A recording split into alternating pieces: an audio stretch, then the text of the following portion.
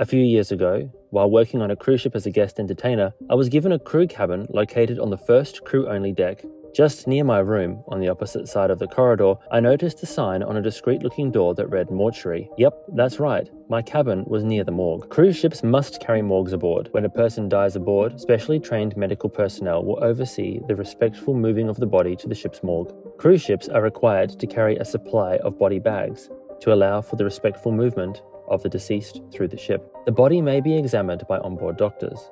However, if nothing suspicious is suspected, the deceased person will then be stored in one of several mortuary chambers or refrigerators. These are purposely designed for use in the morgue, and contrary to rumors you may have read online, are not used to store other items such as food.